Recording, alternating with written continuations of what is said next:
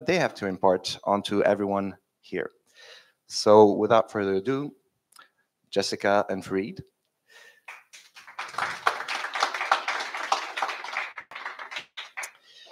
Hi. Hello, guys. So, Jessica, you mentioned I have like associate partner here, but is that the latest title? Okay, so Jessica is associate partner. Is your mic working? I think so. You guys Yeah, can. yeah, yeah.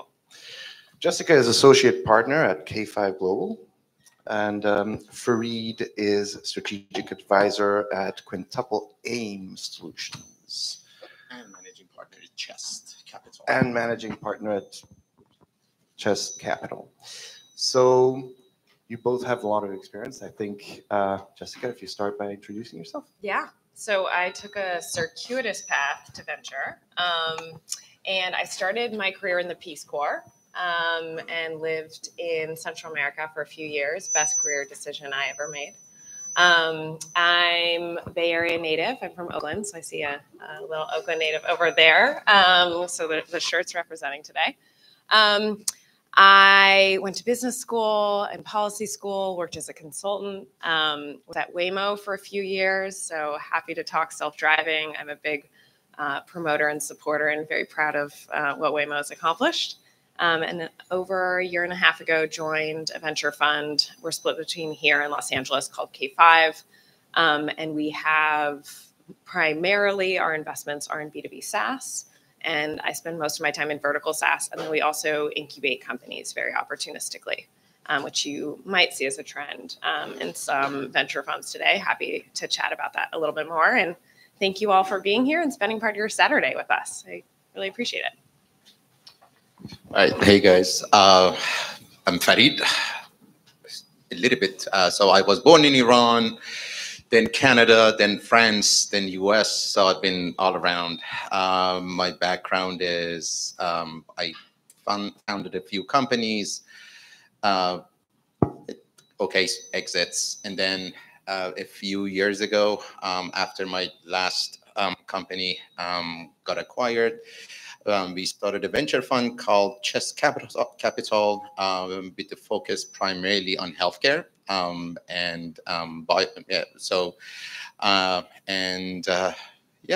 here to see if we can talk about the experiences and what not to do. All right. Well, it's great to see so many faces of young founders and entrepreneurs and aspiring entrepreneurs and things like that. I know that the topic is about 2024 and sort of looking forward. Jumping straight into it, do you have any thoughts about the fundraising climate in 2024 and how it's different from last year or previous years in general? I think everything is stage dependent, and we can stick to the earlier stages. So I think what we saw in 2020 through the first half of 2022 is a lot of market exuberance. Everyone knows this. And since then, that market exuberance has toned down quite a bit. I think at the earlier stages, you haven't seen such a drop off in that fundraising environment, and startups continue to raise. And we're continuing to see that same velocity. I would say 2024, we're seeing more of a pickup in Q1, even at those earlier stages. We also have a growth fund, so growth is continuing to pick up. We saw that kind of in the second half of last year as well.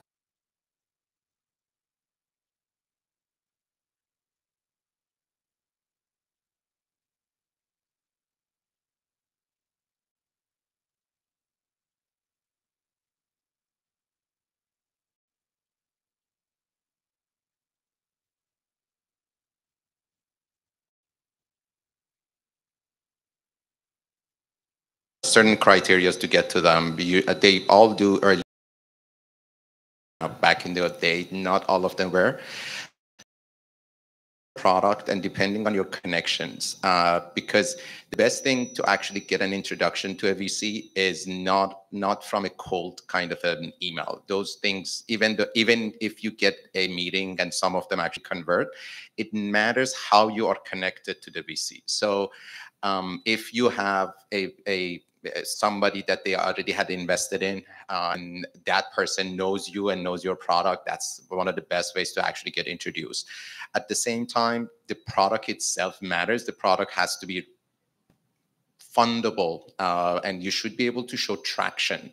And now I'm sure we will talk about what this means later on, but if you actually have a product that can show to a trusted VC, so these two together, then you are in a good position. So to get to a trusted VC, you need some sort of a connection that is not a cold connection. Sure, in setups like this sometimes work, but the best ones are warm introductions from people that they already invested in, or actually from other VCs. Not that great, because usually when a VC transfers you to another VC, that means they didn't invest, unless they are not really, that's not their field and that's why they made the introduction. Those don't work either. So it kind of matters as to how you're actually positioning this. I think founding is a series of well-made matches. It's a well-made match with your co-founder. Hopefully, I think co-founding relationships, they are so important, but hopefully many of you are considering a co-founder. It adds so much to the journey, your ideas, your ability to execute, your ability to split a very heavy load. That also, the match matters with the VC, the match matters with your customers, the match matters with every hire you make after that. It's just continuity. And so coming back to who your funders are, and there will be a series of funders in each round after round, there's not one path. So there's not just these one, set of VCs. There are a series of really strong angels out there, angel networks, incubators, and I would just open one's eyes to the many possibilities, and if that is a match. So certain VCs are really great at certain things, at certain stages, certain sectors. Find that mutual fit and that mutual match. Ask for intros. I intro companies that we can't invest in all the time because we're not focused in consumer. I know the check size might not fit. We aren't ready to move that quickly because our partner who really likes this thing is in Japan for 2 weeks. True story this week. I've seen great deals and I pass them on. And so also don't take, I also see deals that I don't pass on. And so if you get one intro and people are putting your name forward and saying, talk to this person, that's a great path and a great outcome. And you're always kind of trying to find this mutual fit. And so finding angel networks or angels who know how to continue to push you forward at that pre-seed. When you're beginning to bring in institutions, there's many questions that you can ask as you're finding that mutual fit for what you need and what they need as well. So Farid, I know you touched upon it a couple of times, the product question, which is super important, obviously. What is it that you as a VC and you too, Jessica, are looking for in terms of the product? What is it that would make something investable into or interesting? Yeah, that's the greatest question, especially when you are early on. How you actually determine that the product is fundable, it has some potential to actually be successful. So at least for my own fund, and that the way we are doing it is there are two distinct category of products that we are actually funding. And again, keep in mind, this is healthcare only and biotech mostly. We do fund software companies too, but not as much as maybe Jessica. So the way we are doing it is you either have something that is a product that is made, or you're in the middle of some research, and you could actually show that there is traction. By traction, I mean, if it's a software thing, you actually have people that are coming back to use it. You may not have too many users, and that's totally fine.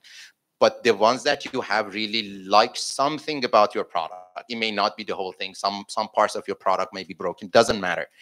But if you have a buggy product and people are still making an effort to come use it, that's great. That's you need to show that, which basically means, especially for software products, you have to have analytics actually built in. I've seen so many companies that they have something and like they can't show if their product is being used or not, how often is being used, and that is the worst thing. Yeah, you have to build analytics from the get-go, and you have to know what to measure.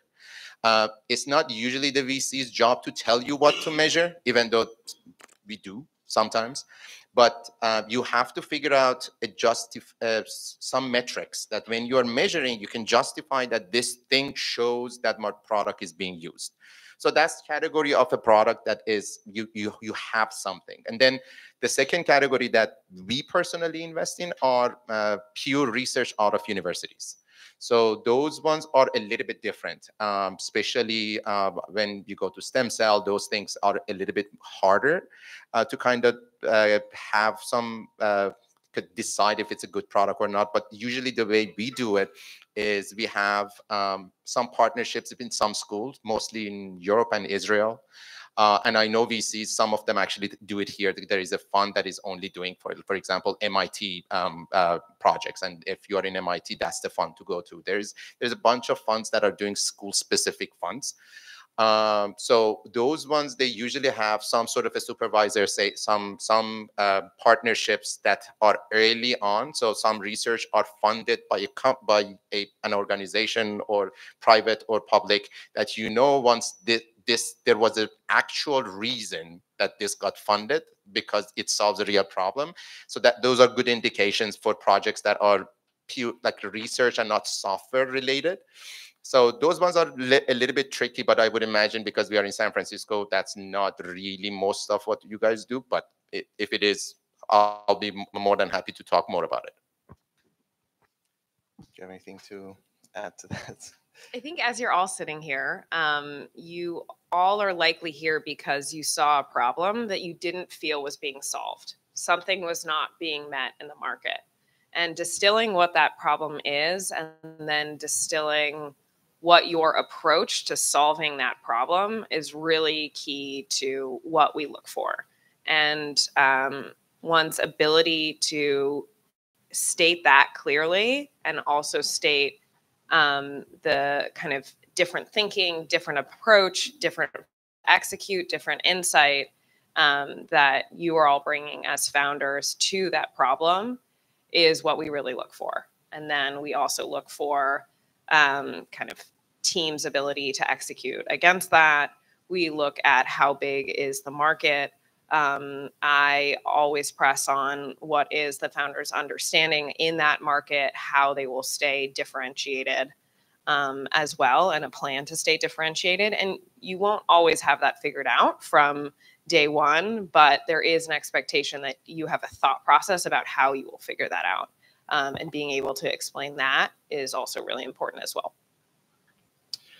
Okay, so moving forward, and let's say that those steps are taken into account. The founders have built a product that really has this captive audience, and they've found they've gotten a warm introduction to the relevant VCs and all that. Do you have any practical advice that you would like to give to somebody who's going to be pitching to a VC? Anything in particular that you see founders sort of trip on or anything like that?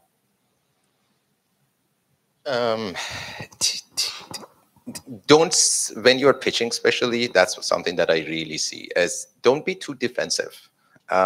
Hear them out. And a lot of times, these are real world situations that don't see it as they are missing this information and all that, but see it as when you're running a company, this situation will keep happening, not with VCs only, within your own company. You actually have to deal with let's call it stupid questions. So don't be defensive. Don't go back and say, oh, but you don't know. Like, understand that first of all, there might be something in that question that you just haven't looked at, or don't have the experience, or haven't seen it in the wild, or something that actually might not be the best question. But how to maneuver that question and not sound defensive is actually a skill that you would need in running your company. That's one of the top just came to my mind. Yeah, I think about that one. There are no stupid questions, but a C or a customer or someone that you're trying to recruit to your startup, or treat them as users, and you need to understand their journey. So depending on what customer you're talking to, you need to tailor the message of your company to, we assume you have this problem. Does that resonate? Listen to them. Here's what we offer. Listen to what they're saying, and continue to tailor your message there. Same with VCs. We might ask basic questions. We might ask questions that, well, isn't your product similar to this? And you might be like, no. But you can say, like, what a great question. Let me explain. So I am definitely guilty of correlating like two markets that are unclear, but how founders respond can be really helpful, I think, to your point. So your user journeys are so useful to so many parts of life, and being able to articulate that to every different audience that you have is really quite a skill that I think we're all honing over time, of how do we best communicate who we are, what is our value, in any walk of life. So I'm just wondering, like, I'm assuming a lot of the people here, or pretty much everybody here, has been bootstrapping their product or their idea up until now. And wanted to hear your thoughts on when is the right time to stop bootstrapping and to start looking for additional funding, to know basically what's the time that you do that? How much should you invest in the bootstrapping phase? Difficult question. I actually, for my own company, let me just tell you the story of what happened to my own company, the last company that I did myself. I did a company that was basically one medical for dental, right? So at the time that I was doing it, and it was growing really fast, and I didn't need money, so I bootstrapped it myself to get to a bigger round. We got to a lot of revenue within a year and a half, which is, by any measure, that was a good time to actually go. We got to around $12 million annual revenue. So in just a year and a half. So by any measure, that would be a good time to go raise. But now, at the same time, One Medical wasn't doing that hot. So, and when you would talk to VCs at the time, they were saying, nah, no. So that a thing that in any other time would have been so hot. Well, obviously, if I dropped the valuation, they would have come in, but I wouldn't do that. So a thing that at any other time would have been so exciting, it turned into, now I had to bootstrap it to the next level, to the next round, and which turned out to be a good idea that I did it that way. But at the time, it felt so terrible. But all I'm saying is, it depends. It depends on the market. It depends on if can you continue. But what I suggest in general, which doesn't always apply, but this is this is like capitalism. That we don't have anything better for this. It's just it's just better than the next bad thing. Time box it. Just when you're starting in your own head, just imagine, hey, this is how much time I'm gonna actually spend on this thing, and put some goals and the goal should not be to raise money. This is a terrible goal. The goal should be to get to some product milestone in terms of I'm gonna have this much traction, I'm gonna have this many users, something like this, and then say I'm gonna get to this by this time. Do not put the I raise. That's a really bad goal. I can't emphasize enough. But if you have a goal and have a time limit to get to that goal, that's the best way of managing as to, am I going to continue on this, and I'm going to just switch to something else. The goal orientation really resonates. In terms of bootstrap, so I recognize that, and that's really an important message to share. Is some folks, need to go from a job immediately to finding the time to go fundraise and step into that. So I will start there. I think what we look for is full-time founders, and it's great to begin to talk to people who are full-time founders or about to be full-time founders, because in their nights and weekends, they've been bootstrapping or thinking or working on an idea and are ready to go. But it's about this readiness for full-time. And I think that can come with, we have a fundraising moment. With this fundraising, we have a goal, and that goal orientation, or we meet founders who've been bootstrapping for a while because of whatever kind of situation they have in their life that allows for that. And that can be a really great thing to see, because in both circumstances, we really want full-time founders who have enough knowledge about what they're hitting with their product milestones, not with their fundraising milestones, as the first thing that they're working towards. And here's why they're coming to you at this moment. Yeah, so I think one of the things you just touched upon is full-time founders. And when we talked last, you mentioned the importance of sort of having a team and a co-founder and all that. That's really all like having everybody behind the same goal.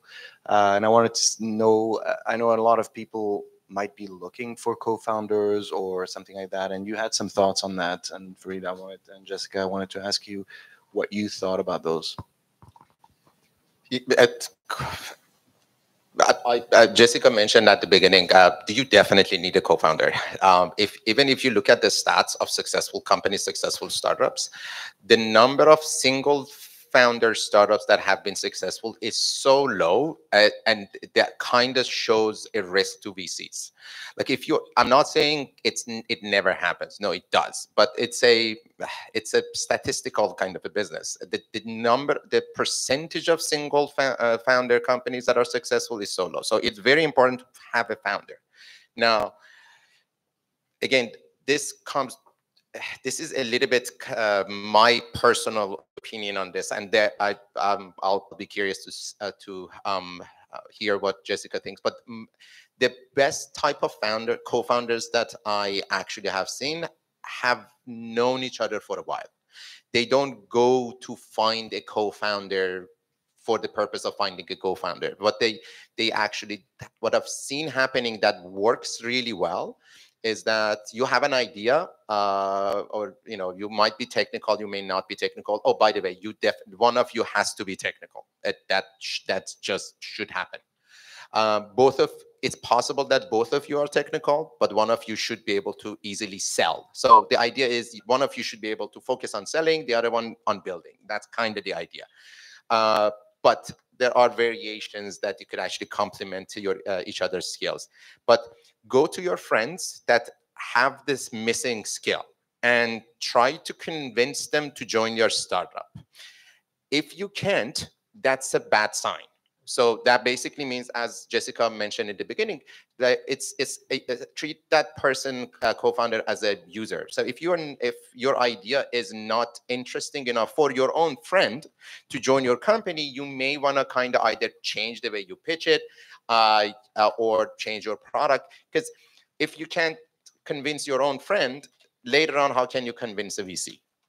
So that's how I look at it. And like random meetups, I'm sure it has worked, and it does work sometimes, but I have not seen one. Yeah, I think this is a no silver bullet answer. But I also agree co-founders are incredibly important, just because this is a long, challenging journey. And so being in it with someone really matters. With that, it's a long, challenging journey. Being in it with someone who is a good fit mutually, again, going back to that, really matters. And so if you've known someone for a long time, if you're just meeting someone and you're considering that co-founding relationship, what I like to suggest, and this is advice I do not always take, but go step away, remove your phone, remove the distractions, just bring a notebook, and think about like, what are the questions you want to know about that person, and try and come back and answer those questions. And having those honest conversations early, like the going will get hard. So try and really be able to have, ask yourself the hard questions about what it's like to work with you, what it's like to likely work with them, and go have that dialogue. And I think that's true for people you've known for a long time. Like some of my best friends, I wouldn't want to be roommates with them. We learned that in college, sort of thing. And I think it's very true. Like some of your great friends might not be a great co-founder, and you need to go into that eyes wide open. Yeah, and I think people need to understand the sort of startup journey that's pretty difficult and not particularly pleasant in many ways. And I'm sure you both have experiences in either seeing other people sort of hit those hard times, or yourself had those. Basically, what would you say is, I know Farid, you're kind of a serial founder. What would you say your main takeaway from those experiences are? Don't do it for the money. It's just a bad idea. It almost always you would make more money going to work with a company that is a big company or more established startup. Only do it because you love it. It sounds cliche. I know, I realize it does, but it is true. It's a lonely life. It's up and down. You have to love the chaos, and you have to be able to put a smile on your face throughout the chaos, because it's your problem. It's not other, especially when you actually raise money or you have people that are working with you for your company. If something is going wrong in the back, you can't raise, or whatever is happening in the background, it's for you. It's not for anybody else. You have to put a smile on your face. You have to actually pretend everything is good, or it will be bad. So, and you have to love it. Otherwise, it would be tough. If every time that this happens to you, you're just gonna, go and just cry, which, yeah, that's fine too. I've done it. But even the crying thing, if you're not enjoying that, because that will happen a lot. Whoever says that they're like, no, everything is rosy, that's just not. So you have to like it. And do not do it for money. So that's the main takeaways. Like I found the 3 companies that says a lot about me being crazy. I think that sums it up well. And I think when you think, it's your point on it's a lonely life, often for the founder, you will be grappling with all of these issues on the team, on the product, with the customers, with your funders, when the cash flow is coming in, and you have to solve it yourself. And there's I see this we're a small fund. And so when there are big challenges, there's a very small group of people to go to. When you're a founder, there's really no one who shares all of the context that you have on all of the issues and these trade-offs that you have to make. And so you're really grappling with them alone. I will say events like this, communities like this, are a way to meet others who have solved a similar problem and share and be open about that. No one has all the answers, but someone else has grappled with something similarly. So I do really encourage that as well in any kind of type of work you're doing, be it a founder or something else. Someone else has solved it and has some learnings for you. Yeah, I think the sort of the passion and making sure that people have something they're really working towards. And I think what you're saying is fundraising is not the goal. It should never be. And the product should always be the main goal. It should resolve or solve an actual real world problem rather than anything else. I'm just really thinking about we've talked about the journey that you went through. Very briefly, we touched upon it. What would you say? I guess it's very common for startups to have that make or break moment where they get so close to the precipice, where they're like just staring down at nothing and they're just about to sort of jump. What would you say was your experience with that, and how did you sort of deal with it and sort of build the mental sort of strength to go through it? No, to basically sort of prepare yourself for the difficulties of the startup journey. Were you able to prepare yourself, or did you just go into it and then not think about it? Not knowing what you don't know is actually a blessing. So for a lot of people, and I know a lot of my friends that have done startup, that's how they got into it. If you know what you're getting into, you're more likely won't get into it. And that's why a lot of good startups are coming from people that don't really have experience in that particular area. Because especially for example, me, when I did the dentistry thing, and my background is not dentistry at all. So everybody that was in dentistry was saying, but are you crazy, dude? Do you know how much regulation is here? How much my only connection to dentistry was that my friend was a dentist. So the ignorance is a blessing in that case a little bit. But I got into it, and that was my second company. So I knew that there was a thing that was happening a long time ago. My first company that I did years ago, I did it out of not actually knowing, and I made a lot of mistakes. It still worked-ish, but it worked enough that kind of gave me this thing as to, hey, the joy of making something that doesn't exist, the joy of seeing people using that product. If you see the joy and you just say, oh, everything that I went through that was hell, totally worth it, then you're a founder. If you don't have that joy, it's not there. That's kind of what happened to me. I love that. I just to echo what you said, I think we started with, you're all here because we assume there's a problem that you want to solve, and you think the status quo is unacceptable, and you're willing to do some of the things you mentioned to go fix that and change that. And so it's a journey. And so thank you all for kind of contemplating pushing those boundaries as well. Yeah. So on a related note, from a VC's perspective and just moving ahead in the whole startup journey, what are some of the sort of, I guess, the very common and earliest issues that you see startups running into after they've raised a round, either seed or, I guess seed. After they've raised a round, what are the first sort of hurdles that they'll encounter? Hiring the right people. That by far always, at least for the ones that I've seen, is the biggest thing. Hiring the right people. Now, what I'm about to say is controversial, depending on who you ask. My way of hiring is try your best to hire the best you can, but fire fast.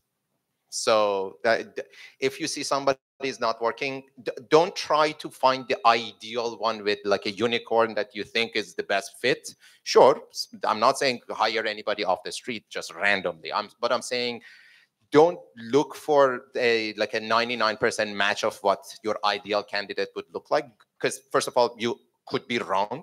That may not be the thing that you actually want, and waiting that long may never pay off. So hire as fast. Maybe if there is the 75% match of the thing that is in your head, just hire. But if you see after a few months that person is not working out for whatever reason, first of all, be realistic. It shouldn't be just you just randomly don't get rid of people. That's a bad idea too. But give them time, give them feedback to kind of correct, and you should also understand. But if it is taking too long and you can't make it work, let them go because it's a better thing for them. Uh, you don't want people to actually be in an environment that they are not the best contributor, because it actually for them is a bad thing to mentally. So you are doing yourself and them a favor by actually having them part ways as early as you detect that's not a good match. That's kind of the advice that I give to companies that I invest in, as well as when I do it myself in my own companies. Yeah, agree. Talent matters so much. And I think the other thing I would say is when you're thinking about that problem, those early user journeys, stay with that user journey and getting that feedback. I think another thing I see is folks who said they did all of their discovery and they got it, they understand it, and then they're just building. And if you are leaving that behind and not keeping it up to date, that is a really big problem. And founders are busy. You're selling, you're raising, all of those things. You're hiring, I think, more than anything. But you have to stay close to that customer and understand what that North Star looks like. So yeah, thanks.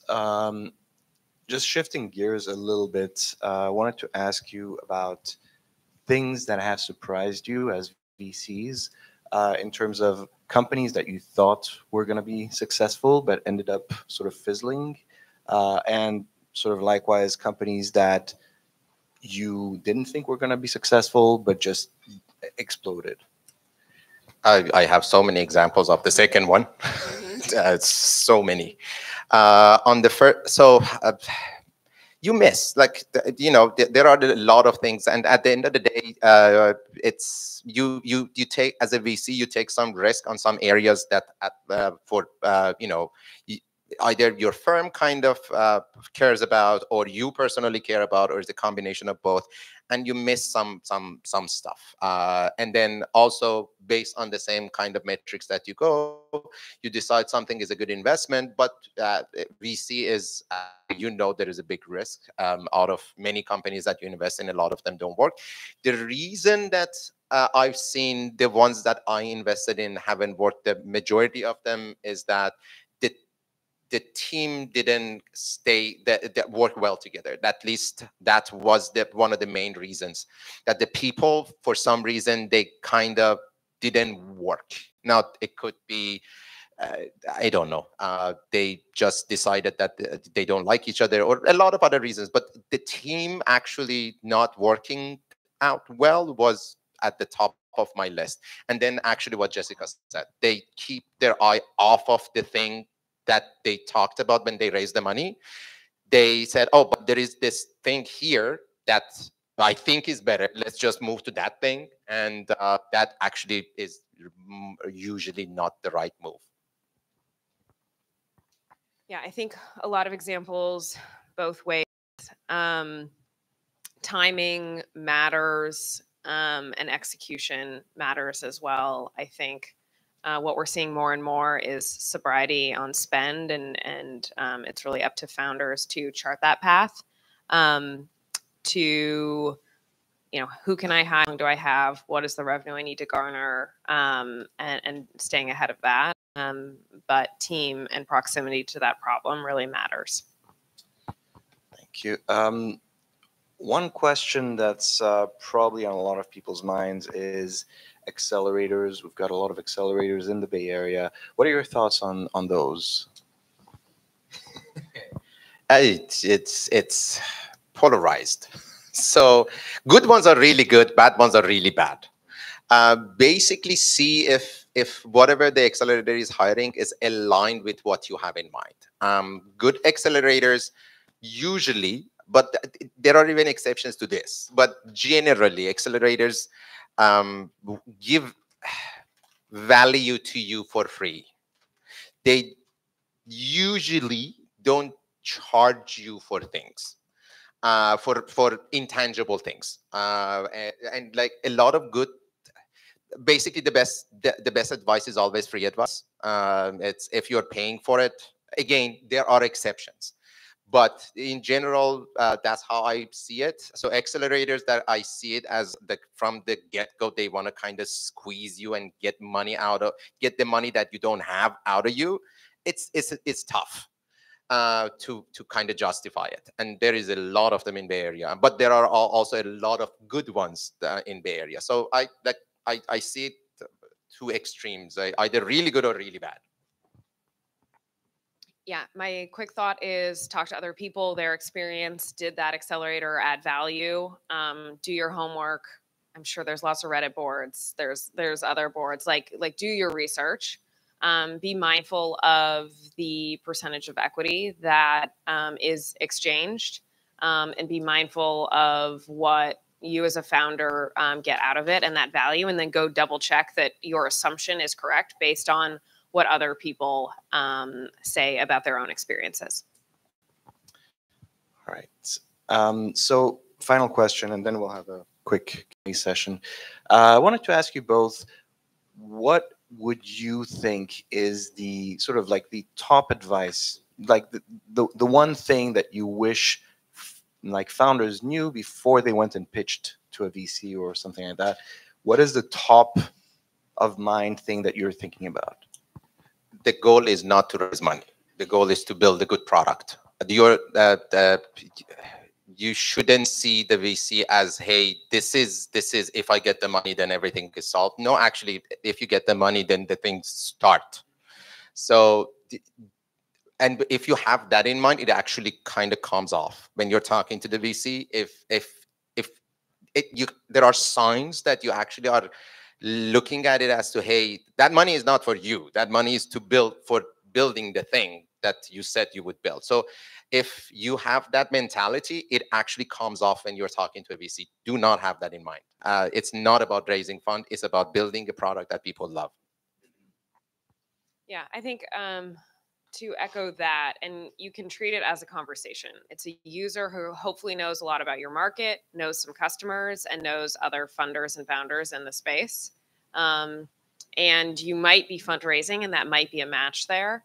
But if you treat it as a conversation of what you're excited about building and why you're there, often it can open up what that conversation is. If I know someone who could be great for a role you're hiring for, or I know another fund who is really good at this stuff and will immediately introduce you to a potential customer. So those things happen.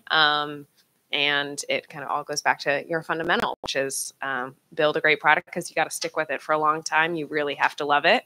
And you have to also, when you pivot, and if you pivot away from something, be open to that change as well.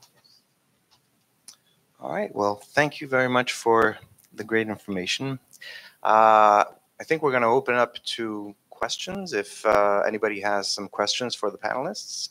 Yeah, so we'll start with you. Let me pass you the microphone.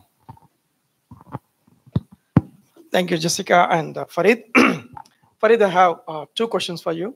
First, can you be my mentor? Yes.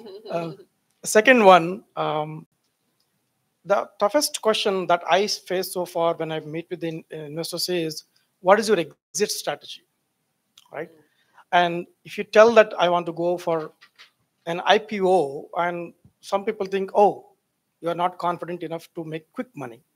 Or if I say that we want to be acquired or we want to sell in a couple of years, then some people would think of, oh, you don't love it long enough. I mean, so it's kind of a dicey area for we are bootstrapping and we have been in revenues. But this is the question where I want to pick your brain and see what would you suggest?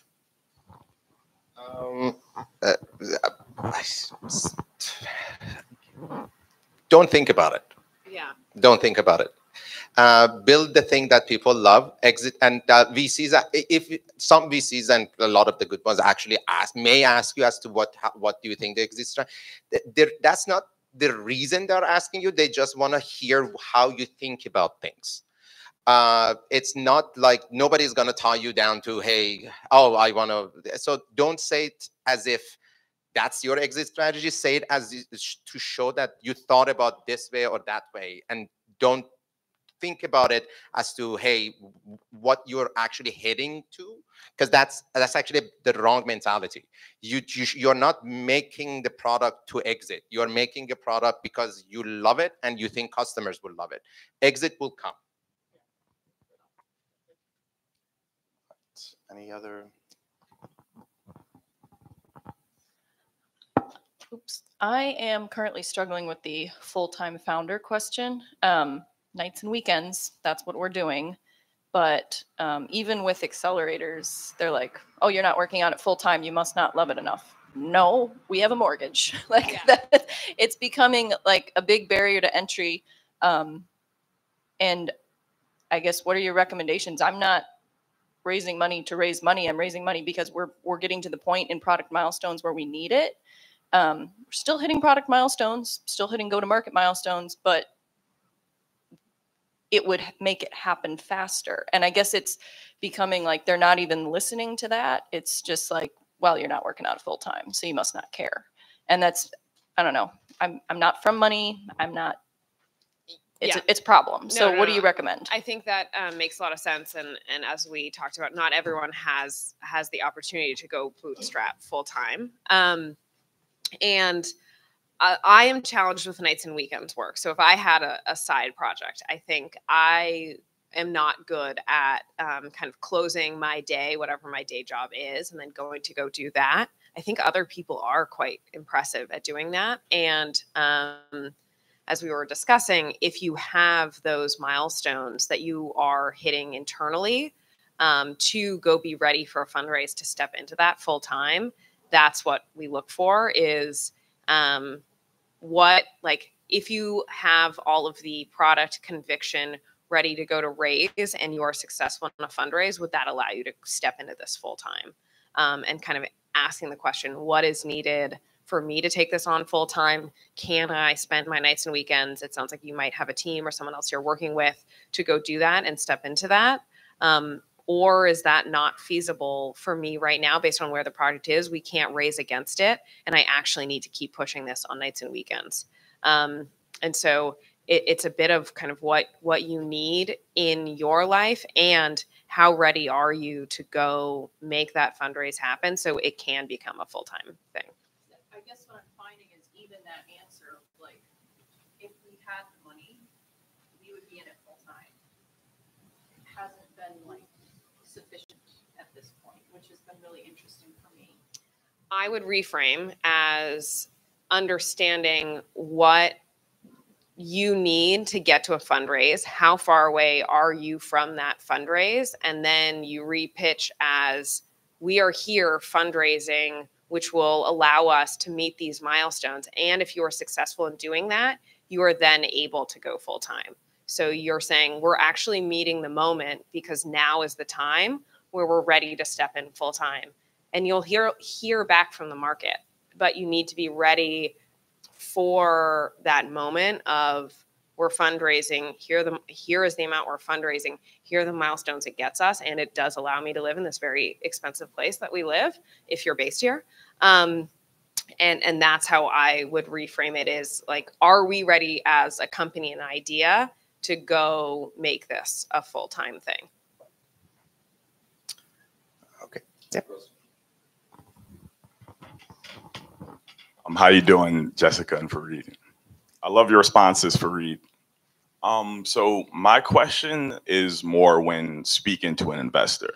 So what do you view as most important when speaking to an investor? Is it more important to speak on what the product is now or your future ideas for the product? So for instance, like if I'm pitching Instagram, do I go up and say, hey, I have an image for an app that people can go and like pictures? Or do I come and say, hey, I have these amazing ideas. One day people are going to be able to speak over video. One day people are going to be. So like, which way do you think would be better to approach that? Tell them what the product is and tell them and show them that the few users that you have already love it. Show it to them that you should educate them as to, this is the current product. You can touch upon what you have in mind for the future, sure, but you should actually talk about what you have as well as show the proof that it works. Not it works in terms of it doesn't have bugs. No, no. It works as in people who are already on your product, or they love something about your product, and you should be able to show it with numbers. So that back to the thing make sure there is analytics in your product, and you know what you're measuring and why you're measuring it. Don't randomly just measure things. Like DAO may not mean much for a product that, you know, MAU might mean something. It depends on your product. So it's not the VC's job to find out what to measure to show it's good. If you actually don't show that, you miss the mark. Okay, so like, let's say like we take it to sports terms, and there's someone who averages 2 points, but he's playing 5 minutes a game. So like, how do you go to the coach and say, hey, I'm averaging 2 points. If you give me 20 minutes, 30 minutes, I could average this amount of points. And like, let's say the coach being a VC, what could you say to make that person be like, oh, so so it's a good question. So let's say you're playing this length of time, and your average is this much, right? So you say, hey, I average 1 point every 5 minutes, just a random number, right? But an average player on the market averages 1 point every 35 minutes. So see, now you thought about what to tell them, and this is like off the cuff kind of a thing. Figure out what to measure and what is meaningful to measure to show your product is good. It's very case dependent. There is no silver bullet.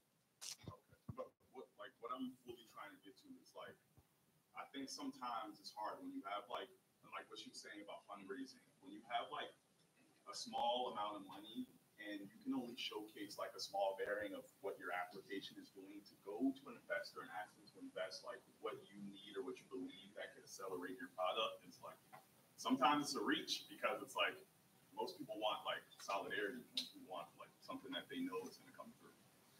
Yeah, that's why startups are hard. I don't have a good answer for you, because like the thing is, if you can't really, again, there are situations that you would just you would say, hey, I want the money to do this X, and so you're selling a story. Some VCs actually like accept it depending on a lot of factors. But the thing that always works is that you should find the thing that works and show it to them with numbers. This always works. The other stuff sometimes works. So if you want some like a good answer as to like focus on this thing, the whole point of it not being deterministic, that's why you don't see that many successful founders. Like, not because they don't work hard, they do. It's just the thing that they thought would get them to get some traction, it just wasn't the thing. So, and that's why back to the time box it for yourself, kind of, so that you don't get burnt on a thing that is just the wrong path and you pivot to something else. That's also very important. Time box it.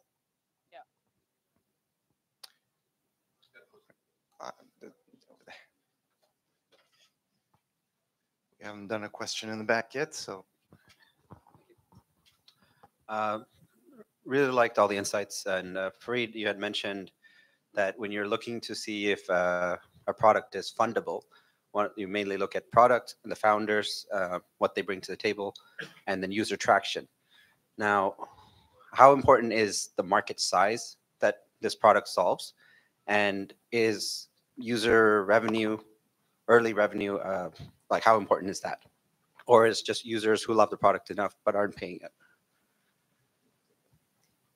Yeah, I can take that. Depends on how early you are. We need to have a strong understanding of the market, but it's more about how you're explaining the market to us, and do we believe and have conviction there.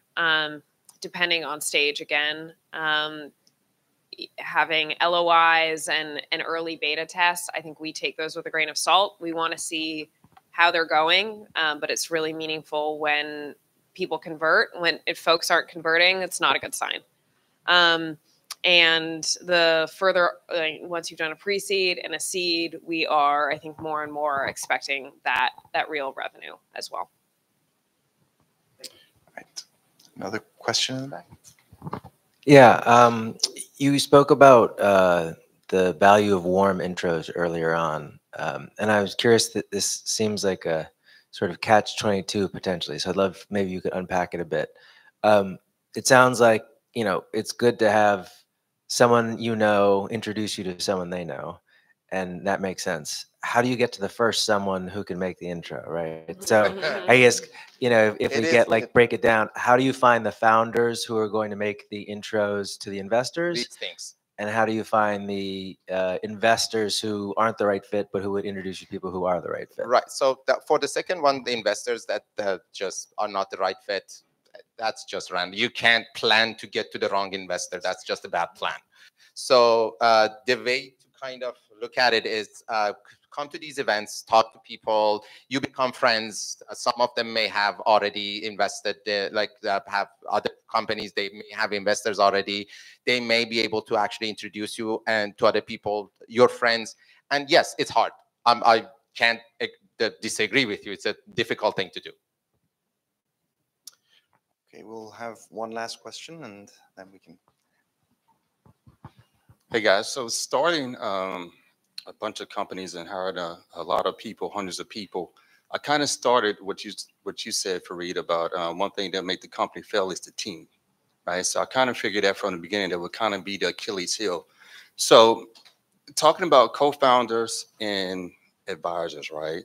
So my thing is, even though my title is a founder, I think my role is more of a coach, right? Getting people in different positions, right? Getting people in those positions. So one of the guys that's actually the head engineer for who actually built our software, I actually brought him in as an advisor. And these different people actually brought him in as an advisor instead of co-founders because I didn't want to go through the team kind of deteriorating and having all these different issues. So would that make a difference of bringing these people on as advisors or still having them as co-founders? That's actually a good thing. So it's like a trial period of somebody being on your team and then you deciding that this is a good thing. If it works, it's much better than cold ones to just start as co-founders. Definitely, I would say it's not as good as somebody that you've known forever. Honestly, if I have to actually say why I've started 3 companies. One of them I'm just starting actually. The only reason the only reason that the other 2 actually worked were because I did them with the friends that these are not actually that close of friend of mine, that these are not people that I would actually just go on trips with normally. Now they are, but back in the day they were not. So these are people that I've known for a long time. I've known them. And I could actually have a relationship which is it's built upon years and years. So yes, the better way is doing that. But if that's not available, doing the advisor thing or something of that realm makes sense. Yes. I think my only question there would be, are they focused and are they incented to spend the time you need to be successful? So that would be my takeaway. All right, guys, sorry. Right. I have to leave. I have to go to the airport. So you should continue. Great talking to you guys. Appreciate it. Thank you. I think now's the time to wrap up. Thanks a lot for your time. And Farid, I know you're in a rush. All right. Have a safe flight. And see you around. All right. Well, thank you. Thank you for the great talk. Thank you guys for coming. And I will pass the mic back to Yasmin. Well, thank you so much for being here. It was an amazing conversation.